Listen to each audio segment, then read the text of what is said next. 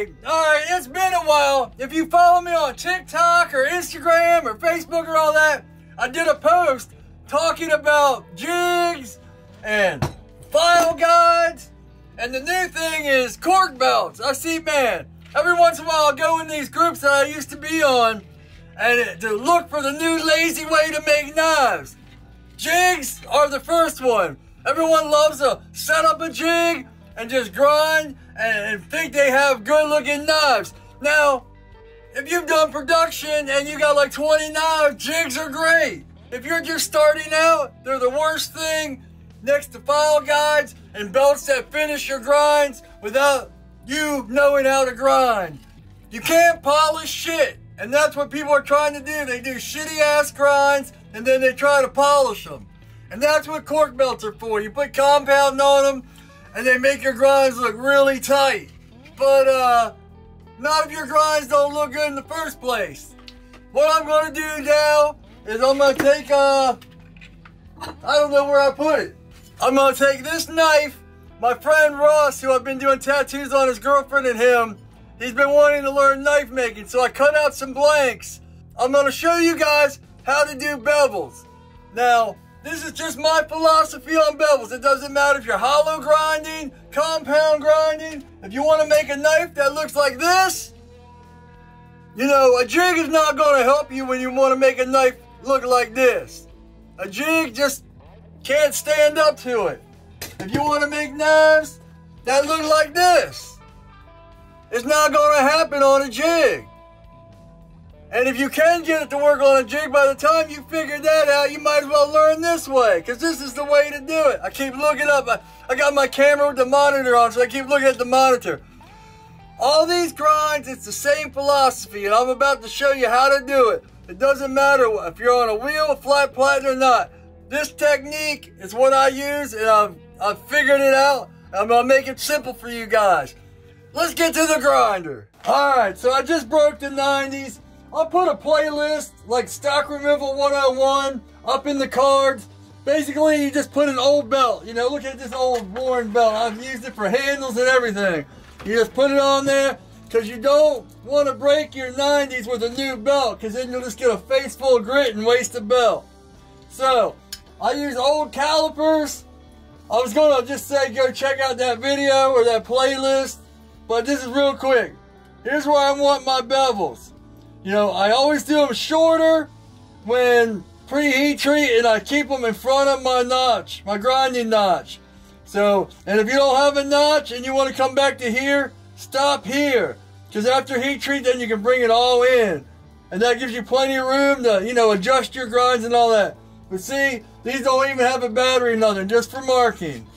Boom. There's our grind line. And I'm doing it over here for a purpose, and you'll see that purpose. My center line, like I said, I already did and all that. So check this out. Here is where we want our bevels to be on this side. You're not going to put your thumb or this thumb beyond that line, ever. Now, if you want to make your bevels a little bit higher, then you make them higher on both sides, and then you move your thumbs to that line. Do not go over that line. That's very important. Now you're going to grind in, you're going to hit that 90, and you're going to slowly. You can move your thumbs up. Like when you come in, you're going to move your thumbs up and you're going to pull it in, and see this thumb right here, it's above that line.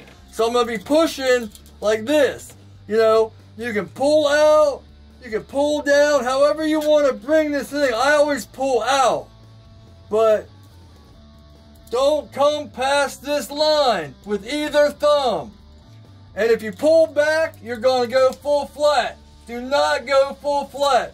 If you want to grind and have facets in your bevel, and you got to learn, like I had a guy hit me up after that post I put on Instagram, and he's like, oh, I only use the jig to get comfortable with the grinder. That's crap. Don't do that.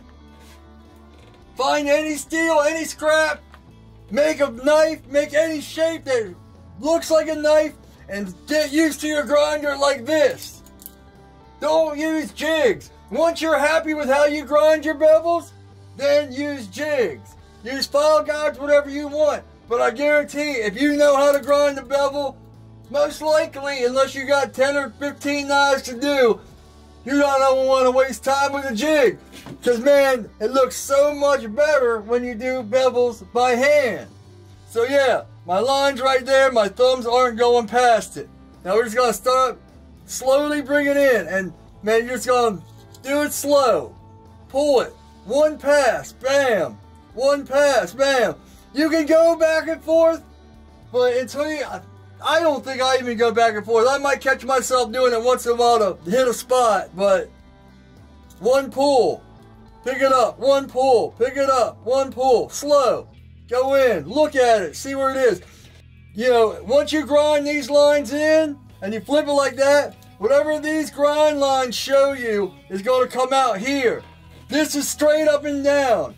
If you want your grind lines looking like that and you grind it in here, when you flip it over, these grind lines are going to be straight up and down.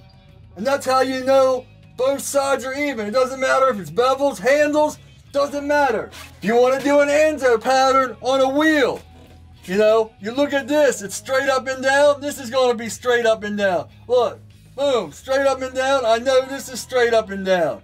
It doesn't matter what you're grinding. Look at this side to get this side. This will always be straight up and down. Man, I can't emphasize these things enough. People always say, I want to learn to grind. This is how you learn how to grind. Practice, practice, practice. But these fundamentals will get you there. Like I say, one pull, and then, you know, you don't want your thumbs up, and then slowly bring them down, bring them down. Do not pass that line. And just keep going and just get the facets out. And if you want to swoop it, you hang your belt over. You know, if you hang it over like a 1/4 inch, it'll swoop up. But like I say, stay in front of your notch or where you want to stop.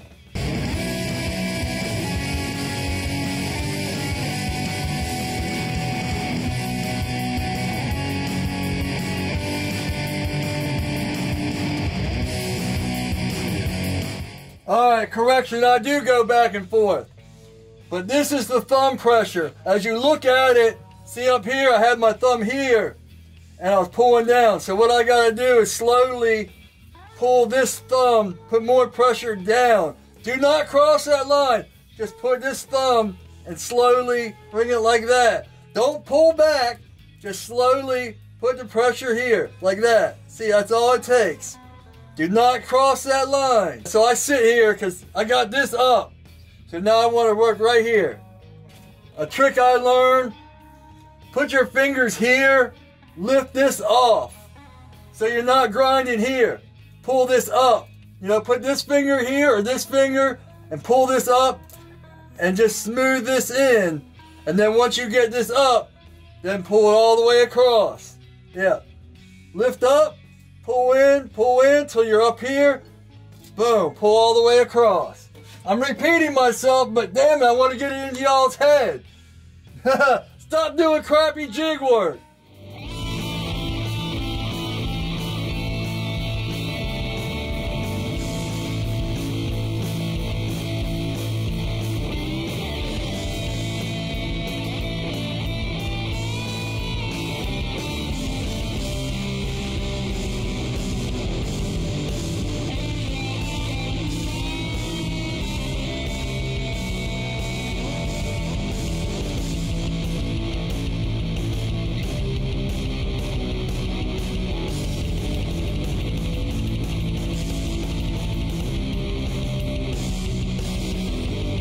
Alright, I hit my line right there. Look, I hit it. I'm right on the line. And man, I almost went a little bit over.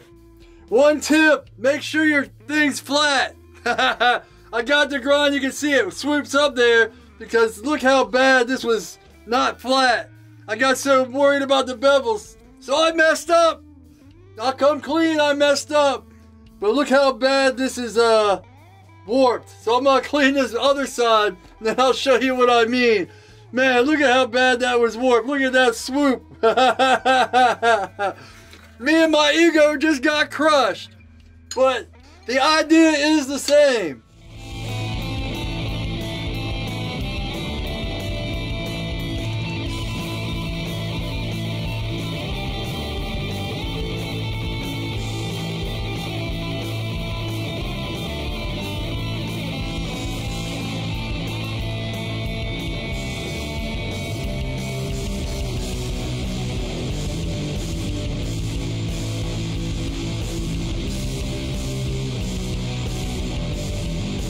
let me remark this. I'm just gonna go for it. And hopefully not mess up like that. I mean, I was a little over the line here. Everything else was perfect. I went over just a little bit there.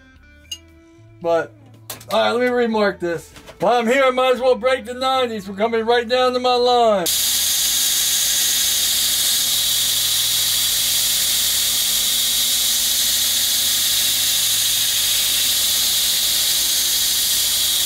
Same rules, except we're hanging the belt over this way. Here's what I was talking about. Here's my grind lines. Just like that. So I'm going to follow this side straight, and boom, they'll be the exact same on that side. And hopefully I don't mess this one up.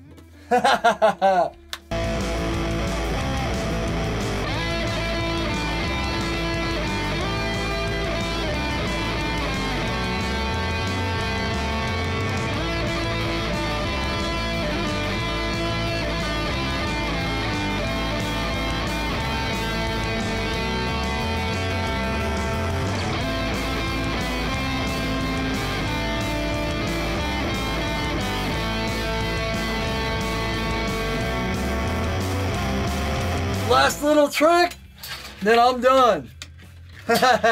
This side, woo, that was a nice catch. This side, see how it swooped in? So I know this side cuts good. This side is cutting not good. So I'm gonna flip the belt over and use the side I know is cutting good. And then, just grinding. See, I was almost to it. Here I am telling you to mark lines and follow these lines to get that side, and I don't even have lines on this side. But see, I was close. So I just, actually, now that it's straight, I can pull this up over here and pull that up there. Here, we got these grind lines straight up and down. So let's cut that in, and we should be done. Now see, here's a facet right there. So I'm going to have to bring that up. I'm going to push my thumb up to bring that facet out. But we only want to come down to our line.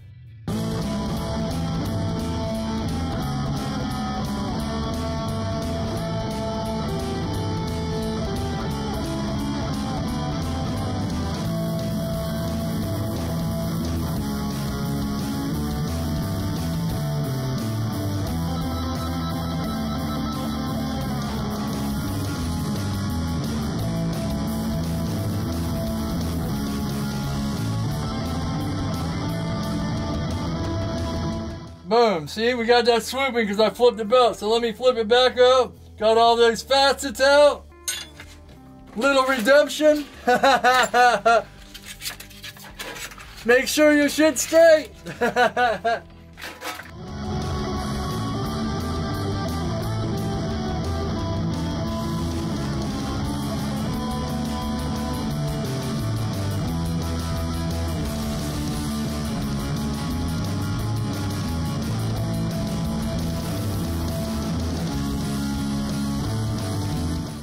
Boom. Alright.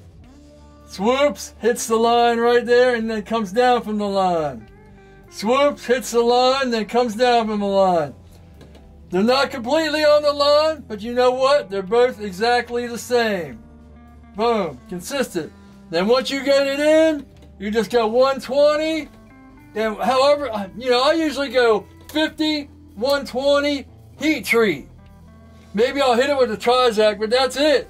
Now this is ready to heat treat. Well, after you drill the holes and all that, but that's it. Boom. See? I messed up on purpose. I wanted to show you guys how to fix it. Don't make mistakes. I did all that on purpose. Alright. That's it for me. I hope you guys learned something, and check out my tattoo stuff. I'll put the cards up. I've been tattooing, that's why I haven't been knife making. Well, I gave up YouTube because it wasn't worth it. No one watches these things anymore, so, you know, everyone wants to be a jig and Damascus maker and all that stuff, and no one wants to learn the art of how to make a good grind. So, maybe I'll see y'all in a while. Take it easy.